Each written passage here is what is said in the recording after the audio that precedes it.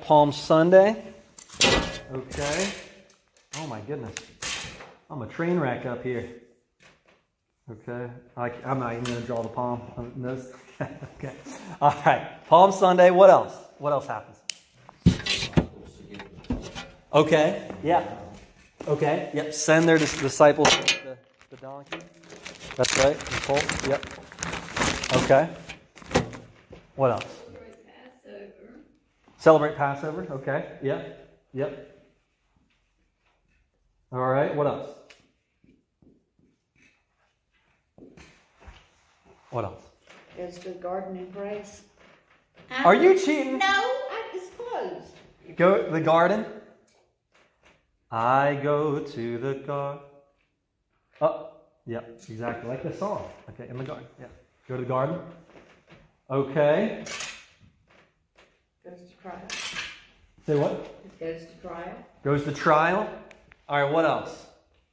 Judas betrays. Okay, Judas betrays him.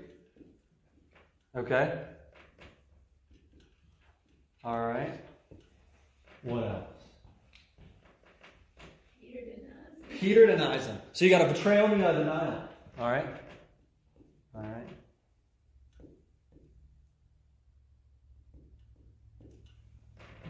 What else? When he's found guilty, then he has to carry the cross. Okay. Carries the cross. All right.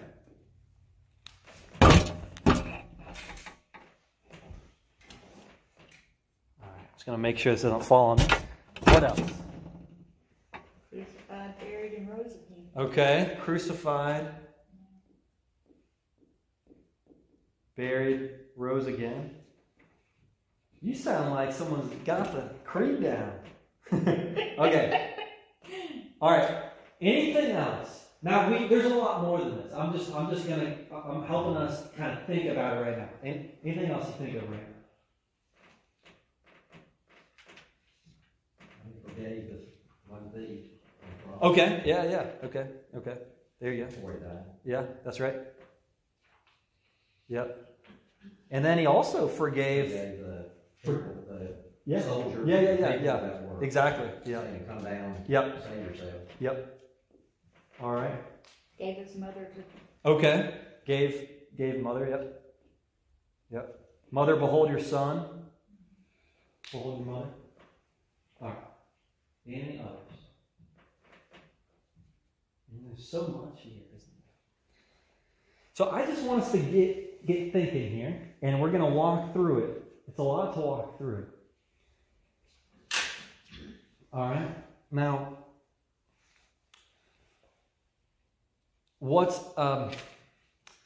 before we kind of jump in, here's what's interesting, is that it's Holy Week. Now, I hadn't thought about this that much until just the past couple of years. And at least one of you will get excited about this. But I didn't think about this that much, honestly, until we studied Revelation, because what is a week? How many days is a week? 7. Oh my goodness, we had 7. Yeah, we are. 7, it's a week. This is Holy Week. And in Scripture, oh, that's why we got a problem. Hey. All right. In Scripture, you have holy places and you have holy times. You have holy places and you have holy times. So, Christmas and Easter are one of the most obvious times we think of as special set-aside times. Now, the way spaces and times are holy are different in a certain way in the Old Testament than they are now. We're not going to get into all that now, but just to say they're holy places and they're holy times. You know that in ancient times, older times, in the Middle Ages, in most Christian kingdoms, if not all of them, you could not fight on Good Friday. You had to put all your weapons away. There's a story of one of King Arthur's knights who didn't know anything about Jesus, grew up in the woods, Percival. And he's in the woods one day, and he has a sword, and he just became a knight. And people came by and they said, "Whoa, you shouldn't have your sword on you today. What are you doing?" And he goes, "What do you mean?" They said, "Well, it's Good Friday." He's like, yeah, it is a Good Friday, but what do you mean Good Friday? They say, no, it's the day Christ died for us. And he goes, who's Christ? But the point is it's understood you don't fight on this day. This is the day he died for us. You can even think of not too long ago, 100 years ago, a little longer than that, World War I, the Great Christmas Truce. Right? On Christmas Day. And no general commanded this, but they celebrated Christmas, and as a result, there was no fighting on that day. The reason I'm bringing this up is just to say there's something special about these days that we celebrate what he's done for us. Okay? And part of this goes all the way back to Genesis 1, the Sabbath. The Sabbath is holy, right? So there's a day every week that's holy and set aside. It's special. And so again, there's holy places and there's holy times in the Bible. And again, it's a little different how it works in the Old Testament versus New. And so this is Holy Week that we're going to look at, the last day of his earthly ministry. And of course, the 2 days we know the most in that, for good reason, is as Tammy said, cross, burial, resurrection. So Friday, Sunday. Those are the main days we think of. But he was doing a ton of there were events happening every single day, and that's what we're going to walk through. I'm going to give this teaser right now, and we're going to come back to it. But remember how we've said over and over again that every detail of the Bible, God had it that way on purpose. And I love the way one pastor put it, he doesn't waste his breath. So, God didn't write the Bible with his own hand, but he inspired human authors to write it. But he inspired it in such a way that every detail matters. And in Matthew, Mark, Luke, and John, there are little hints that this last week of Jesus' life mirrors the first week in Genesis. Okay? Why? Because in Genesis, it's creation. 7 days. In Holy Week, guess what's happening? It's the new creation in 7 days. All right? That's really cool. So we're going to just remember that. We're going to come back to that at the end if we have time. You know how I am. But we're going to come back to that. So as we walk through what happened each day, in the back of your mind, be thinking about the 7 days of creation. And we're going to come back. Some of these, as far as I've looked at it, it's hard to see the 7 days of creation in some of these, but it's easier in others. So again, just have that in the back of your mind. Okay. So what we're going to do is I'm going to mainly look at the Gospel of Mark. And part of why is because the Gospel of Mark is the shortest Gospel, it's just easier to walk through it. Of course, there's more in Matthew and Luke and John. And also because Mark, interestingly, Mark is the only Gospel that with this last day of Jesus' life, Mark actually gives us the details of it was Sunday. And then now it's the next day, it's Monday. And now it's the evening. And now it's the next day. And now it's the morning. And now it's the evening. And now it's Wednesday. And then now it's Thursday. Mark is the only one that actually gives us the markers to know which day is which day for these 7 days, okay? Or for these 8 days. So that's why we're going to look at Mark. Excuse me. Mark. So, start at Mark 11. Where did I put that Bible? I don't even know. Oh, there it is. Oh, Mark 11.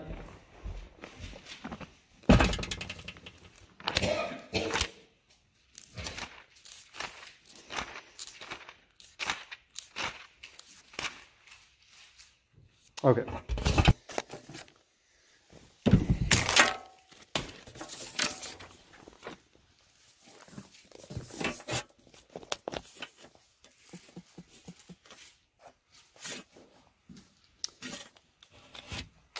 All right, and again, remember, there are more details in if we looked at all the Gospels, there'd be more detail, but look, we're trying to cover a whole week, a number of chapters tonight, so I can't hit all of them, so we're just going to kind of stick to Mark mainly tonight. So, Mark chapter 11. And this is what we're going to look at this coming Sunday. We're actually going to look at Matthew, but right now we're looking at Mark. So we'll look at Palm Sundays this coming Sunday. So hear this scripture. Lord, we ask that you speak to us through your word, we pray, by the power of your Spirit. Amen. When Jesus and his followers approached Jerusalem, they came to Bethphage and Bethany at the Mount of Olives. Jesus gave 2 disciples a task, saying to them, "Go into the village over there. As soon as you enter it, you will find tied up there a colt that no one has ridden. Untie it and bring it here. If anyone says to you, 'Why are you doing this?' say, 'Its master needs it,' and he will send it back right away." They went and found a colt tied to a gate outside the street. They untied it. Some people standing around said to them, what are you doing untying the colt?" And they told them just what Jesus said, and they left them alone. They brought the colt to Jesus and threw their clothes upon it, and he sat on it. Many people spread out their clothes on the road, while others spread branches cut from the fields. Those in front of him and those following were shouting, "Hosanna! Blessed is the one who comes, is he who comes in the name of the Lord. Blessings on the coming kingdom of your ancestor David. Hosanna in the highest." All right. So, there's so much here, and I'm going to preach on this Sunday, so I don't want to give you too much of a preview. But here he comes. Man, I'm not. Wow. All right. Let's see. Let's see. Here's the city. Here's the temple.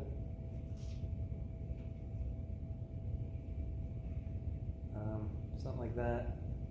And I don't know. This is not good. City gates. All right, here's the Mount of Olives. And here he is. Here he is coming. Here's the donkey. You're going to like the donkey. All right, here he comes. Okay, now, why is this important? Why is this important? There's a lot of things here. Does anyone remember from your personal Bible study some details here? He rides on a donkey. The book of Zechariah talks about the Messiah is going to come on a donkey. And as we've looked at in our previous Bible studies, what's amazing is a lot of times when the Old Testament talks about, has some prophecy that then the New Testament picks up and is pointing to Jesus. Sometimes, a lot of times, the Old Testament, if it's one of the books that's the end of the Old Testament, it's actually something that there's an earlier prophecy that then points forward, and then a later prophet then writes about it, and then it points forward again. So imagine if you're tying your shoe. Let's say, this is not a great example. If you have to put new shoelaces in, you know how you have to thread them through every eye? Imagine if that thread is the thread of prophecy that runs through the Old Testament. And each eye that we thread it through is a different book of the Bible. It's like these same prophetic revelations are going through each book. So my point is that Zechariah says he has to ride on a donkey. But then you ask, why does the donkey matter? And a little preview, because I'm going to get into this more sermon. Do you know that when Saul was called to be king, the first king, do you remember one of the first stories of Saul? Samuel asked him, I think it was Samuel asked him, go and find the donkeys that your father lost. And then, do you remember when David, right before David died, and he wanted to ensure that Solomon took the throne, he said, Solomon, I want you to ride out on my mule. In the book of Judges, a lot of the judges rode on donkeys. Now for us, we think donkeys, and for good reason, are kind of clunky, ugly, cumbersome animals. But in the Old Testament, they were the animals of royalty. So, him riding on a donkey would be like me flying an Air Force One. If I'm flying an Air Force One, what does that tell you? I'm either the President of the United States or I work for him. Right? That's what it tells you. He's coming into Jerusalem on Air Force One. Watch out! Here's Air Force One. All right? So everyone would have known it. The book of Zechariah also, and I totally forgot this until this past week, but the book of Zechariah also says, chapter 14, verse 4, we're not going to go into it, but it says, listen to this, that the Messiah is going to come into Jerusalem from the Mount of Olives. The Mount of Olives is only mentioned in the Old Testament 2 or 3 times. And one of those times is Zechariah saying the Messiah is going to come from the Mount of Olives, from the east. Now, why does that matter? It's from the east. Because, again, every detail matters. And Mark wants to say, look, he approached Jerusalem from Bethphage and from Bethany at the Mount of Olives. Why is he going to tell us Bethphage and Bethany? Because he's making this track coming from the east to Jerusalem. Don't make any mistake. He's coming from the east. And why is that? As soon as I say it, you'll go, oh my gosh. And I had to look this up, and I actually just today, just learned this, or relearned this. Do you remember in the book of Ezekiel, it says that when God's presence left the temple, it left and went east. And that later Ezekiel says that when the presence of God returns, the presence of God will come from the east. So, could it be that Messiah Jesus on Air Force One coming from the east, what does that mean? It means the presence is coming back. And how do I know that? Because what does Mark say right after he comes in? He comes in on the donkey. What does it say? Verse 11. Jesus entered Jerusalem, and what's the first thing he did immediately? He went into the temple. And after looking around at everything, because it was already late in the evening, he returned to Bethany with the 12. He was focused on the temple. The book of Gospel of Luke, chapter 9 says he set his face in Jerusalem. He was set on Jerusalem. In Luke it says, no prophet dies outside of Jerusalem. He's set on it. He's setting everything on Jerusalem. I got to go there. And why does he have to go there? Because he's got to go to the temple. And why does he have to go to the temple? Because he needs to flip those tables as a prophetic action and say, this thing's coming down. But I am the new temple, and I'm never going to be brought down. So that's what happens on Palm Sunday. And then it says, because it was already late in the evening, he returned to Bethany. Now here's what's interesting. If you look, and as we look tonight, Jesus only spends the night in Jerusalem once. Only once. You know that? Well, maybe twice technically. His trial, and then his death. And that's it. Before that, he's there during the day, like coming in on the donkey. But at night, he always leaves. He doesn't stay there. He always leaves. He goes back. He goes back to the Mount of Olives. He retreats back. He retreats back every night. So then we move to Monday. So then Monday, verse 12, it says the next day. So here's the next day. After leaving Bethany, Jesus was hungry. Jesus was hungry, which reminds us of his humanity. He became man, human being just like us. He got hungry like we do. He got sleepy like we do. He got thirsty like we do. He was hungry. And so what happens? What happens, somebody? That fig tree. Right? Don't. There's someone in this room who has a cursed fig tree at home, but I'm not saying anything. But anyway, they had a fig tree that got a little whip there. All right, so he was hungry, and from far away he noticed a fig tree and leaf, so he went to see if he could find anything on it. And when he came to it, he found nothing except leaves, since it wasn't the season for figs. So he said to it, no one will ever eat of your fruit again. And his disciples heard this. They came into Jerusalem, and after entering the temple... All right, so first, fig tree. And then, right after that, he goes to the temple. All right? Now, this is important. These things are connected. And as we see tonight, as we see each day, as we see this is Sunday, this is Monday, this is Tuesday, this is Wednesday. When you look at them as units, as days, and then you put them together as a week, you'll start to understand it better. This is on the same day he curses the fig tree and he goes into the temple. Now hold on a second. Are you saying that he curses the fig tree and then he curses the temple? Yeah. So wait a second. If he curses the fig tree and then he curses the temple, does that mean there's a connection between the fig tree and the temple? Yeah. Now it doesn't literally say he cursed the fig tree, but he flips the tables. He has a judgment on that temple. And in the Old Testament, Israel is called a vine over and over again. Isaiah 3 and 4, Psalm 80. Israel is a vine. And sometimes that vine is even talked about as a fig tree.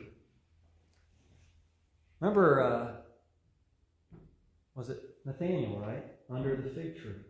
You know, I saw you, you know. This is the Israelite in whom there's no God. That's not a coincidence. He's under the fig tree. The fig tree represents Israel. Okay? Now, what does God always want to ask of us? Are you bearing fruit? Are you bearing fruit? Are you bearing fruit? And when he sees the fig tree doesn't have any fruit, he curses it. So what happens when he goes to the temple? There's no fruit. And there hasn't been fruit for like 700 years. Okay? Do you see the connection now? Now, when you go into the temple, you know what you would see?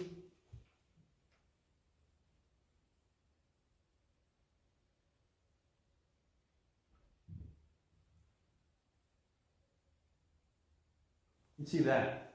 You actually see, I think, 7 of those. Right? The menorah, right? And the menorah, what does it look like? We talked about this. What does it look like? Huh? A tree. Do you see the connection? They all knew this. There was even on the menorah, the Old Testament talks about there were pieces on it that were the same words that have to do with almond trees. The same, this is a tree, and this is a tree. Why? Because when you go in here, you're going into the garden. Garden, tree. Right? That's what it's supposed to be. We're supposed to be the people in the new Eden. But no fruit was here, and no fruit was here. You see that connection? And so when Jesus curses this fig tree, as one pastor said, when he did that, you can imagine, and these disciples were probably teenagers, you can imagine them going, whoa, he did that. Whoa. You know? Whoa, I can't believe he did that. Okay, that would be like, okay, here's an example. If I saw a bald eagle, and I said, bald eagle, you have failed in justice and freedom and goodness. Yeah. Whoa, hold on. Is he just talking about the eagle? Or is he talking about the United States? You see that connection? Same thing here. But everyone would have known it. Everyone would have known it then. But because we're separated by 2,000 years, it's harder to see it, but now we can see it. Okay? So that's Monday. And then, so he goes in the temple. He throws out those who are selling and buying. He pushes over the tables used for currency exchange and the chairs of those sold doves. He didn't allow anyone to carry anything to the temple. He taught them, hasn't it been written, my house will be called a house of prayer for all nations, but you've turned it into a hideout for thieves, a den of robbers. The chief priests and legal experts heard this and tried to find a way to destroy him. They regarded him as dangerous because the whole crowd was enthralled at his teaching. And when it was evening, Jesus and his disciples went outside the city. Again, they don't stay inside. They leave again. Okay?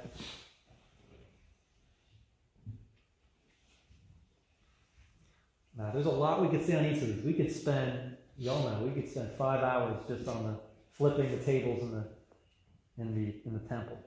Have you ever noticed, not in Mark, but in the other ones, he drives away the animals, but he doesn't drive away the birds. Because what are the birds for? Who offered birds? The poor. Mary and Joseph offered birds. You see?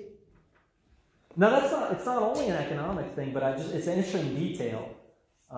It's an interesting detail.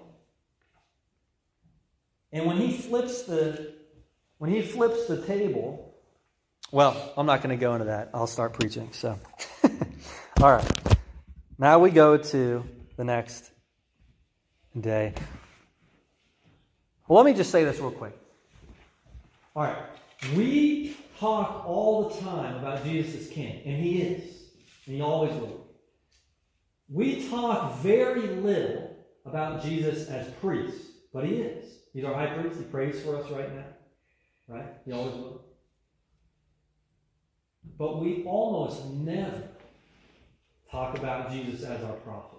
But he is our prophet, priest, and king. Okay?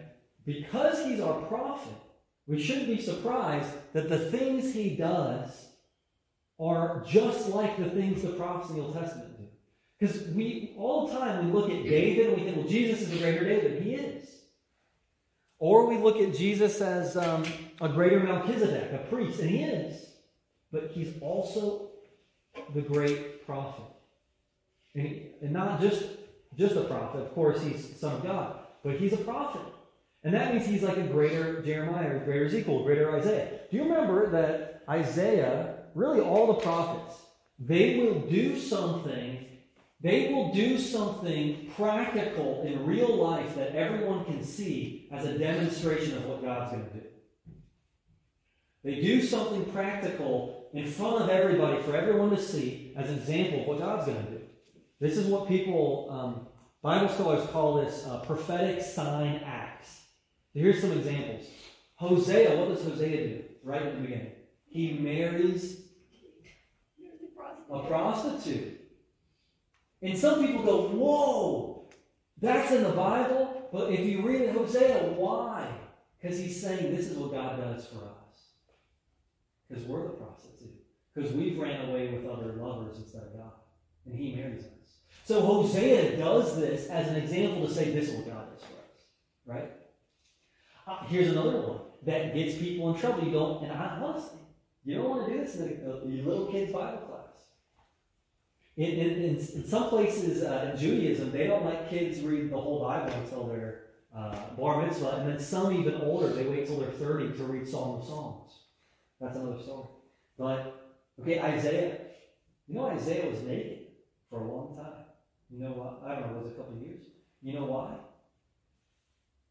Just to be crazy and the people laugh at him? No. Because he wanted to show people this is what Israel's going to be like. This is what Jerusalem's going to be like when Babylon comes in and takes over. So he's showing everybody and demonstrating in his own person, in his own actions, he's showing a picture of something bigger that's going to happen. So as he's naked, he's saying Jerusalem's going to be naked. It's going to be stripped, and it's going to be torn, it's going to be taken. Right? Just like Hosea, marrying a prostitute, is saying God also marries us who are prostitutes spiritually. Okay? All right, so if that's in the background, and all the prophets do this, right? Amos talks about the plumb line and all different things, and Ezekiel talks about cutting hair, and a third of the hair does this, and a third of it. They're all examples of demonstrations of what God's going to do. So if you think about that, then when Jesus flips the tables, and then in the Gospel of John, he has a whip, and he whips out the money changers and the animals. What's that? What's a demonstration of? In 40 years from then, the temple will be flipped over. Not only that, the whole city of Jerusalem will be flipped over. And not just animals and money changers will be whipped to get away, but the Roman army is going to come in and they're going to kill every single person in that city. And so he's showing this is what is going to happen. Okay. All right.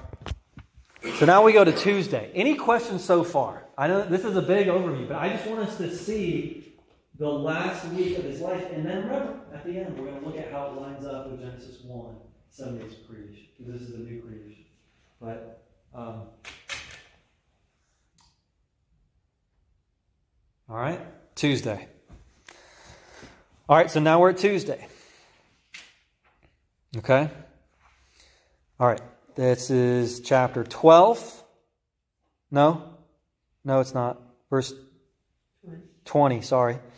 Verse 20, early in the morning, as Jesus and disciples were walking along, they saw the fig tree withered from the root up. And Peter remembered and said to Jesus, Rabbi, look how the fig tree you cursed has dried up. And Jesus responded to them, have faith in God. I assure you that whoever says to this mountain, be lifted up and thrown into the sea, and doesn't waver but believes that what is said will really happen, it will happen. Therefore I say to you, whatever you pray and ask for, believe that you will receive it, and it will be so for you. Whenever you stand up to pray, if you have something against anyone, forgive, so that your Father in heaven forgives your wrongdoing.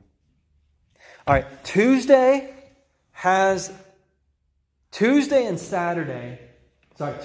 Friday have the longest sections. Tuesday is really long. It's so long, in fact, we're not going to read all of it. And when you look at it, because Tuesday is all of chapter 12, 13, and 14.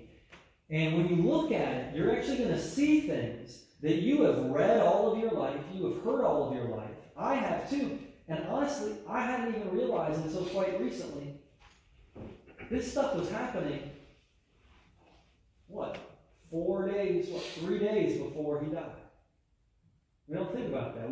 Sometimes when we hear readings from the gospel, we forget where it was in his life, in the timeline. And we also forget where it was. And we also forget who was there. And all those things matter. The who, what, when, where. And so, okay. And so this is the first part. So the fig tree is withered up. All right. So last time, on Monday, you had a fig tree and you had the temple. Right? All right. And that was the connection. Right? On Monday. Remember? You just saw it. Now we're on Tuesday. We're back at the fig tree again. Peter goes, boy, that thing's withered up, buddy. That thing, that's done. But what's the comparison? What's the next thing brought up? Not the temple, but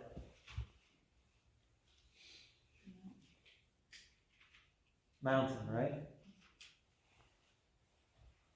Okay? Now here's the thing. It's all connected. It's all connected. Because in the Old Testament, and both Testaments, the temple is, you cannot separate the temple from what? Mount Moriah and Mount Zion. Remember? Mount Zion is the greatest, highest, lifted up mountain. Even though if you went there today, it's not that high. But spiritually, it's the highest, it's the biggest, it's the greatest. It's where you go to meet with God. And the temple is on a mountain. It's on the Temple Mount. The Mount. Right? Because in the Bible, you always go on the mountain to meet with God. All right? And all my life, I have heard people say, if you pray to move mountains, and you pray to move mountains, and Jesus talking about moving mountains, and I always thought, what in the world does that mean? And I was picturing a physical mountain, like Grandfather Mountain. And if you pray hard enough, Grandfather Mountain will come up in the air and go somewhere else. I've heard so many explanations of this verse. I've heard people say that back in those days, if there was a village that lived on a mountain and the village moved somewhere else, you would say the mountain moved or something. I've heard so many things about this. But as I've studied this more, what I've come to understand is let the Bible interpret the Bible. The temple's always talked about as on a mountain. You always meet with God on the mountain. And so if the last time the fig tree was connected up with the temple, and this time it's mentioned right next to a mountain, and Jesus is saying if you have faith to move a mountain. And by the way, in Revelation, do you remember, I think one of the seals was that a mountain was thrown into the ocean. Remember that one? Ooh, that's a connection, isn't it? Because what's the ocean? In the Bible, ocean is the Gentiles, and the land is Israel. So if a mountain's thrown into the ocean, symbolically in the Bible, what that means is a temple or an altar is being thrown into the nations, into the water of chaos, which means judgment, because it's always the nations that bring judgment. Babylon, Egypt, Assyria. So, all that to say, when Jesus is talking about moving mountains, what he's saying is, this temple's got to go. It's got to go. It's got to go. And he wasn't the only one who thought that. Remember the Dead Sea Scrolls? Dead Sea Scrolls, remember that? Discovered in 1948. And when we found those, you know what we've discovered? Is that there was a whole group of Jews at the time of Jesus that we knew nothing about. The New Testament doesn't talk about them. We didn't know about them. We knew about the Pharisees, we knew about the Sadducees, but we didn't know about this other group that now we're called the Essenes. And what the Essenes were is a lot of them were priests, or some of them were priests, not all of them. And they rejected the priests that were at the temple of Jerusalem. This is a whole story we can't get into, but the long story short is at the time of Jesus, the priests who were in the temple, you know how they got there? And I'm not making this up.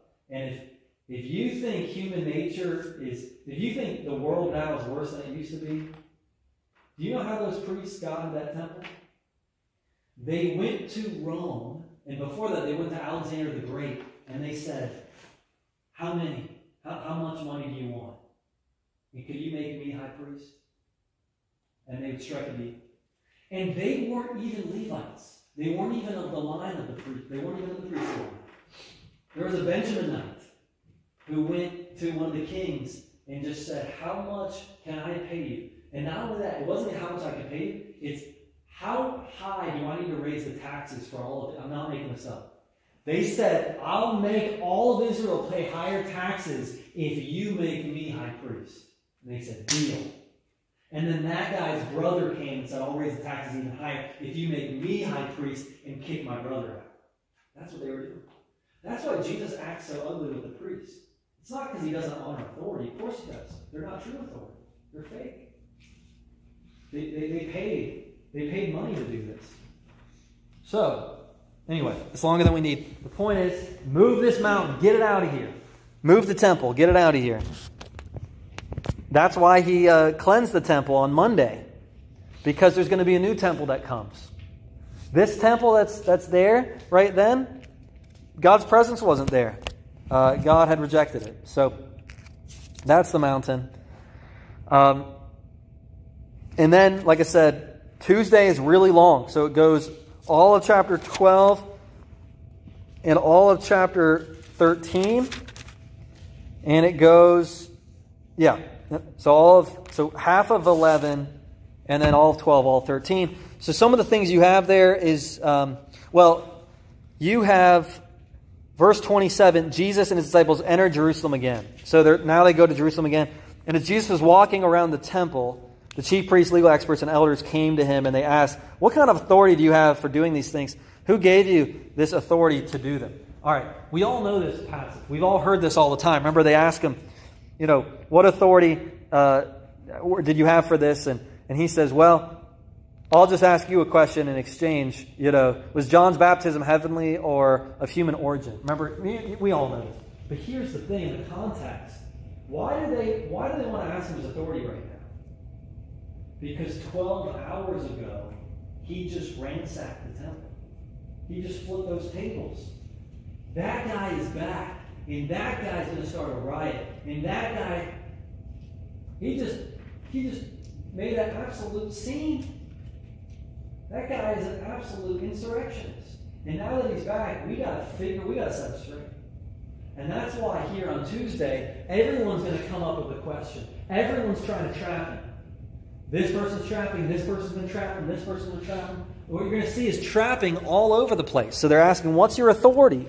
And then in reply, he speaks to them a parable A man planted a vineyard, put a fence around it. Now, we're not going to go into that. We've studied that before. What's the vineyard? It's Israel. What's the fig tree? It's Israel. Do you see the connection? So then he tells his parable. And then he gets asked about taxes. And this is that famous passage, render unto Caesar what is Caesar's, and unto God what is God's, right? But that question, again, is trying to trap him. If he gave the wrong answer about Caesar and taxes, he could have gotten arrested by the Romans over here, or he could have gotten killed by the mob over here. If he's too lovey-dovey with Caesar, the mob could have killed him. But if he was too anti-Caesar, the guards would have arrested him. So they're trying to trap him. And every time he gives the perfect answer no one expected and the perfect question, and he gets out of it. And again, why are they trying to trap him? Because this is the guy who just disrupted everything in the temple. Did you hear about the guy who flipped that table? That's what they're talking about. He came in on the donkey. We thought he was the Messiah, but then he did all this crazy temple stuff. We don't know about him. Then the Sadducees come, and they want to ask about the resurrection. And what you see is that every single group is going to ask him a question. So the Pharisees come, they ask him this question. And then the Herodians, verse 13, with the taxes. And now verse 18, the Sadducees want to ask. And then verse 28, a legal expert wants to come and ask, which commandment's the most important? Okay. All right, so here, let me put a modern day example. Modern day example. I ride in, and this isn't a perfect analogy, I go into Washington, D.C., and I go in on Air Force One. What is this guy doing? What? I go in Washington, D.C., Air Force One. And then somehow I get into Congress and I flip a table. I mean, this isn't suggestive. I don't think anyone should do this. I'm just making an example. Okay, this person disrupted things at the temple or something. And then the next day, everyone's going to question me. So now a Republican comes and questions me. Now a Democrat comes and questions me. Now an independent comes and questions me. Now a British person comes and questions me. Now, I don't know, someone from Japan comes and questions me. You see, one person from each group wants to test me after that. So that's what's happening to him. And then so he's asked, what's the greatest commandment? And we all remember that one. Then he's asked, which one is David's son? And then he does that. Then verse 13. No, sorry. Then he talks about, the widow's offering. Beware of the scribes and the Pharisees. And then the widow's offering. Look at her offering. Look at what she's giving. Now, he's close to the temple because she's giving that offering right at the temple gates. And then, chapter 13, as Jesus left the temple, one of his disciples said to him, Teacher, look, what awesome stones and buildings, referring to the temple. Look at that temple. Look how beautiful it is. And it was beautiful. Do you know in the ancient world, in the Roman Empire, they said that the temple of Jerusalem was more beautiful than any temple in the whole empire. And these people who weren't Jews said this. Said it's more beautiful than the temples to Zeus in Rome or Apollo or whatever. This is the most beautiful one. So the disciples said, Jesus, this is beautiful, isn't it? It's so beautiful. Remember, Jesus' disciples, they're not from Jerusalem, so we don't know how often they would have gone anyway. They're all from up north in Galilee and so forth. It's so beautiful. Jesus, isn't that beautiful? My goodness, that's awesome. And he says, yeah, it is, isn't it? No, that's not what he says. What does he say? Somebody, what does he say? Not one stone will be left upon another. All will be demolished. Now, what does that refer back to? It refers back to the fig tree being withered. It goes back to the mountain being moved. Literally, if you would have been there that day when the Temple Mount was being thrown down, it would have looked like a mountain being thrown down. If you look at pictures of where it was, because the western wall, the Wailing Wall is still there, right? Literally, you're looking up, and it looks like a mountain. And the stones that the Roman soldiers threw down, they were tons and tons and tons. How in the world these soldiers, I mean, it's like a school bus, stone, thrown down. Multiple of those. That's the mountain being thrown down. That's when he flipped the tables, that's representing this whole temple being flipped. Okay? Not one stone will be left on another. And then Jesus went to sit on the Mount of Olives. So again, he retreats back to the Mount of Olives. That's where he keeps returning to, right? He's going to go back there and go back there and go back there over and over. And why is the Mount of Olives important? Because there's a lot of reasons. That's a whole other sermon. Zechariah says that's where the Messiah is going to come from. It's also on the east side because the presence of God is going to come from the east. It's also the Mount of Olives. Olive. Why do olives matter? Olive branch, Noah, the ark, the olive branch, dry ground. You know why else? Because the temple and the tabernacle were made of 3 types of wood. And I think there's also silver, gold, and refined gold. So in the temple and tabernacle, there are 3 tiers of materials. There's basically the worst wood, the medium wood, and the best wood. And the worst metal, the medium, and the best. So silver, medium, gold, and refined gold. And then it was cypress. Then I think it was cypress, then cedar wood, and then olive wood. The Holy of Holies was made of olive wood. It's the holiest wood. So are we surprised that Jesus is on the mount of the holiest wood? It's like the Holy of Holies mountain. And even though the Bible is not exactly clear, many think that Jesus, when he died on the cross, that the cross was in the Mount of Olives, which wouldn't be that surprising because the cross is his throne. He's enthroned on the cross. And an olive is the Holy of Holies wood. So he's enthroned on the Holy of Holies mountain. Anyway, that's a whole other thing. So anyway, he goes back to the Mount of Olives. And now chapter 13 is still Tuesday. And this chapter 13 is really long. And it's really long in Matthew also. And this is what has been called the Olivet Discourse. That's the fancy name for it. If you look it up online, it's the Olivet Discourse. Olivet meaning Mount of Olives. And this is where he makes all of his prophecies about the end of the temple, the end of Jerusalem, and the judgments that's going to come upon Jerusalem in 70 by the Roman military. But also, and we talked about this before, also those prophecies point forward to the very end as well. So we're not going to go into that because we don't have time. And then at the very end, chapter 13, learn this parable from the fig tree. After its branch becomes tender and it sprouts new leaves, you know that summer is near. In the same way, when you see these things happening, you know that He's near at the door. I assure you, this generation won't pass away until all these things happen. Heaven and earth will pass away, but my words certainly not. Okay, we'll go into that. But notice again the fig tree again. The fig tree. Okay. Now we go to Wednesday. Chapter 14 is Wednesday. It was 2 days before the Passover. And the festival of unleavened bread, and chief priests, legal experts, through cunning tricks, were searching for a way to arrest Jesus and kill him. But they agreed that it shouldn't happen during the festival, otherwise there would be an uproar among the people.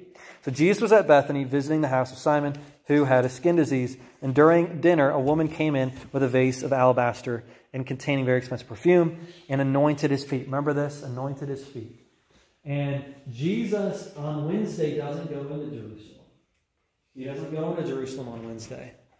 And he doesn't go into Jerusalem on Thursday until basically midnight when he's arrested. So he's going to take a hiatus from Jerusalem. But you know why? Because he knows at this point they want to kill him. Because what just happened on Tuesday? The whole day he was there, they're trying to catch him. He knows that. He knows. He's a hair's breadth away from getting arrested by the Romans. And he's a hair's breadth away from getting beat up by the mob over here. He knows that. And he's not going to go back into Jerusalem. Well, until he does. But he's not going to just walk in there. He's going to get arrested, and they're going to bring him in. But he knows at this point, if he walks in, they're going to take him. He knows at this point it's a matter of time. It's a matter of time.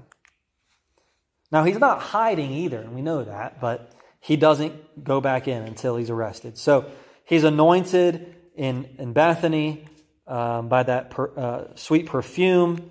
This was a way of anointing those before burial. Remember, and he says, what she's done for me will be remembered for all generations, because she knew that he was going to die. And how many times he told his disciples, I'm going to die and rise on the third day? And they go, yeah. Remember, Peter goes, no, I have a better plan.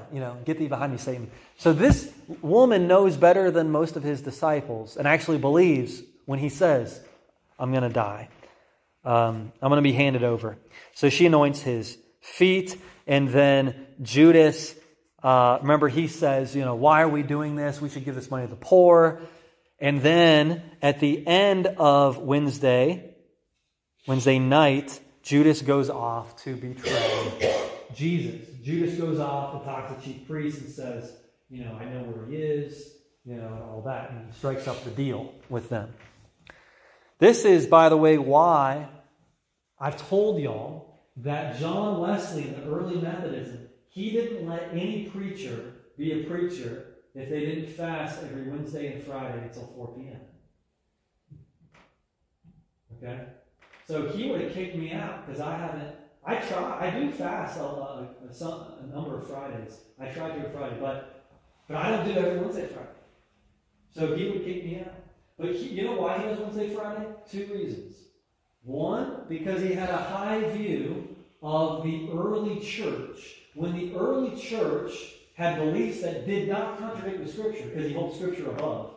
But if the early church doesn't contradict Scripture, he really wants to see what they have to say. In the early church, they fasted. A lot of them fasted Wednesdays and Fridays. And the reason is to remember that he was betrayed on Wednesday and he was killed on Friday. Okay? Betrayed on Wednesday, killed on Friday. So Wednesday night, Judas betrays him. So then we go to Thursday. I'm going to go a little bit faster now. Because now that we're going at the end of the week, we all know this stuff better. Right? We don't know. Sunday, Monday, Tuesday's a little fuzzier, I think, for us. But now we all know this stuff pretty well. So you go to Thursday. He has his Passover meal. Peter denies him. And then he has the prayer in Gethsemane. Notice he's still not in Jerusalem. He's still not in. Wednesday he's not. And still right now he's not. But then he's praying in Gethsemane. He takes Peter, James, and John with him to a special place and, stay awake and pray. And then he is arrested. And then he's brought before the council. And Peter denies him. And then you move to Friday. Of course, Friday you have the trial. You have the Pilate bringing him. And he releases Barabbas, and all that early in the morning. And then he's scourged, mocked, beaten, spat upon, stripped, the crown of thorns, and then he is put up on the cross. And, of course, there's a lot there. The Gospel of Mark, if you combine everything, if you combine his time, his cross, the cross and resurrection, I think it's more than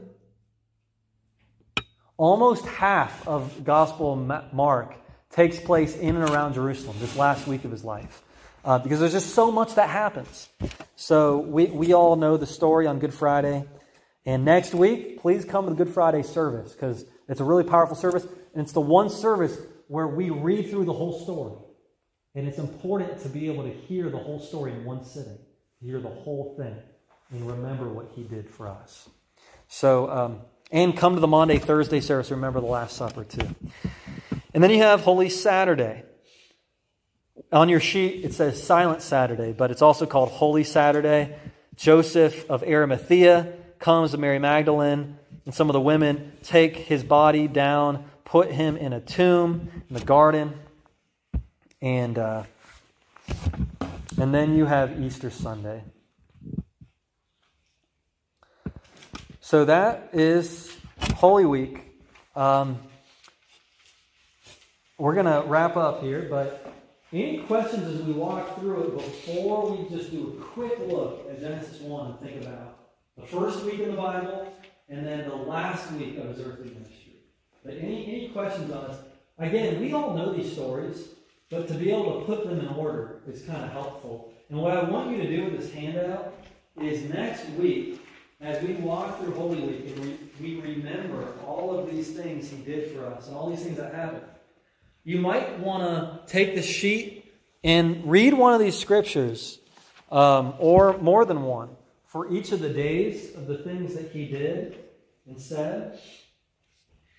And just to pray for each of these days and give him thanks for the things he did on each of those days.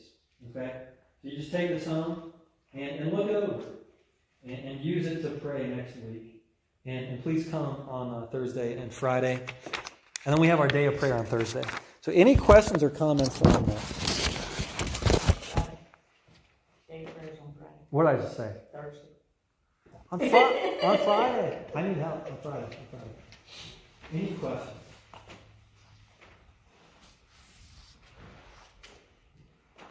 All right. So, how in the world does this have to do with Genesis 1? Well, that I would take a whole other night for that. We don't have time right now, except for me to just say a couple things. One is that he comes in on a donkey on the first day. He comes and appears. And who is Jesus, by the way? The light of the world, isn't he? He says, I am the light of the world. And then he calls us to be the light of the world. The light of the world comes into the city. And if you listen to his preaching, he's basically saying, Jerusalem is full of darkness. And now the lights come in the darkness. That sounds like day one, doesn't it? Light and darkness. The donkey comes day one. And then day 2, Monday, the second day, he flips that table in the temple. Now, what's the temple? The temple is the meeting place between heaven and earth. What happens on day 2 of Genesis 1? God creates what? The firmament. Right? Remember the firmament? The vault between the waters above and waters below, and it separates heaven and earth. Do you know that day 2 in Genesis 1, you know how after each day it says, and it was good, and it was good, and it was good? Day 2 is the only day it does not say it's good. You can check now. Go and look. It's the only day. It doesn't matter what Bible translation you have. There is no Bible that says on day 2 it was good. Because it wasn't good. And why wasn't it good? Because he didn't want to separate heaven and earth. He did it provisionally at first, but at the very end of the end, there's no separation of heaven and earth. He brings them together. And how does he do that? He does it in himself, because Christ is the heaven on earth person, and he brings the new Jerusalem, the new heaven and the new earth. So you go home and check me on that Genesis 1. It doesn't say it's good on day 2.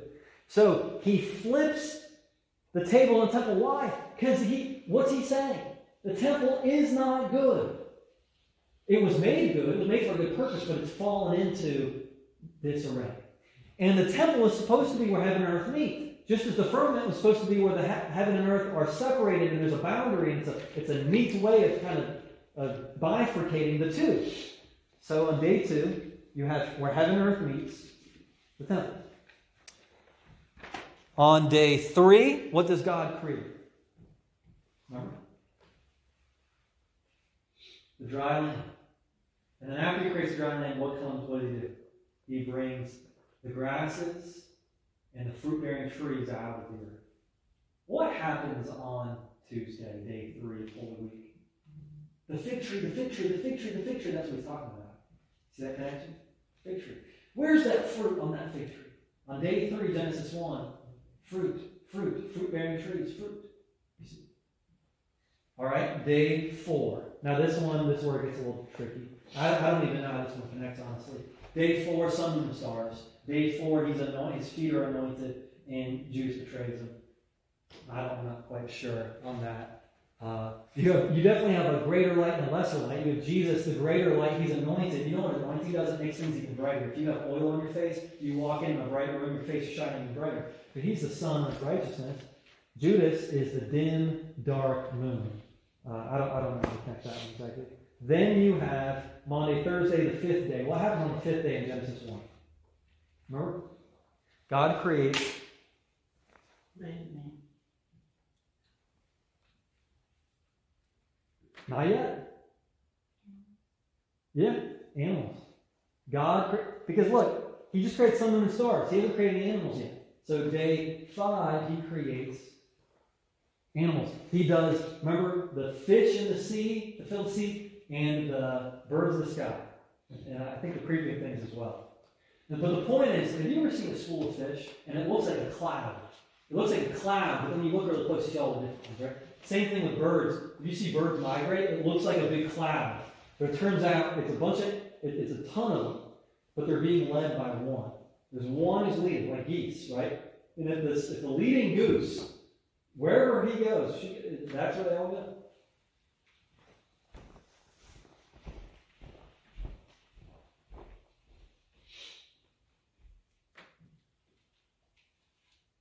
This is a school of fish. And who are they following? The one in the center, the goose, the lead goose. They're a group, a school of fish, a cloud of birds. So, anyway, that's the best I can figure. I know that's a little bit of a stretch maybe, but also, well, this is a whole other thing, but on the fifth day, in ancient Judaism, they understand the fifth day as signifying when Moses gave the law. What does Jesus give on the Last Supper? Gives the new covenant. This is my blood of the new covenant. All right, so now the next day, the sixth day, is what? Man. Now, remember I told you Matthew, Mark, Luke, and John actually give us hints that Genesis 1 is connected with the last week of Jesus' life? And I know maybe some of you are going, yeah. Let me tell you. When Pilate gets Jesus before the crowd, remember Pilate says, look, I'm a nice guy. I like to release someone. Do you want Jesus, King of the Jews, to be released, or do you want Barabbas? Remember when he does that? But only in the Gospel of John. When he releases and shows Jesus to everybody, you know what he says? Only in John. He says, behold the man. It's only in John. Now, why is that important? Because you know in Genesis 1, it says, God creates such and such. And it was there. You know, God said, let there be light, and there was light, right? And it was good. Now, if you keep looking at Genesis and you walk through, this is amazing. This kind of stuff, I can't even sleep thinking about this stuff. And then Rachel goes, shh, stop. When it gets to day 6, and you go read it, he says, I make man in my own image, man and woman I make them. But he doesn't say, and there was man. So, let there be light, and there was light. Man and woman in my image, man and woman, blah, blah. But he doesn't say, and there was man. In the Gospel of John, when Pilate shows Jesus, he says, behold the man. In other words, what's John trying to say? This is the first truly human being who's ever shown his face on the earth. All the others have sinned and fallen. They're not the true, perfected human. He is. This is the one. This is him. Behold the man. Do you know what that would have been in the original? Behold Adam. The true one. This is him. Here he is. This is him. All right. Now, so humanity created on day 6. That's what Pilate says, behold the man. Day 7, Genesis 1, what is it? Rest? Okay. What are you going to do tonight? I hope you sleep. I hope I sleep tonight. I had a big problem last night. Woo. I hope I sleep tonight. Now, what is sleep always connected with in the Bible? Rest. Dreams. Say it. Sometimes death. Death. What happens on day 6? Holy Week. Christ dies. He's in the tomb. Do you get it? Rest. He's resting in the grave. Not for long. He's resting. And then the 8th day. And it's important we say the 8th day because it's the second first day. Because it's the first day of new creation. The one who rested, the king who's sitting at who's accomplished everything. He says it's finished, and he rises from the grave. So, anyway, I hope that you learned something tonight. Any questions or comments?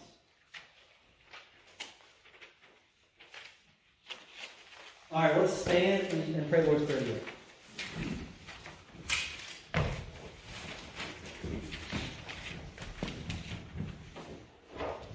Our Father, who art in heaven, hallowed be thy name. Thy kingdom come, thy will be done, on earth as it is in heaven. Give us this day our daily bread, and forgive us our trespasses, as we forgive those who trespass against us. Lead us not into temptation, but deliver us from evil. For thine is the kingdom, the power, and the glory forever. Amen. Y'all have a blessed night. And I'll see you on Sunday. Take this paper home. This last week of Lent, commit time with the Lord. Pray, read Scripture. And then next week, you can use this sheet to remember his last week of his earthly ministry.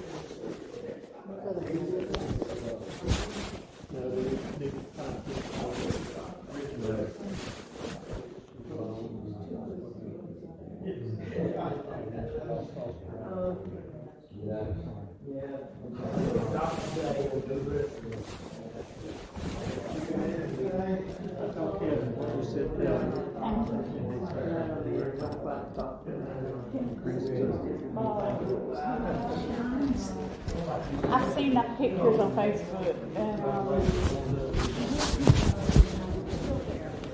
Kevin and I graduated together. Chris and Jonathan graduated together, and Jan used to work out at Thomas when all of us worked down there and stuff. So her angel. Jan's had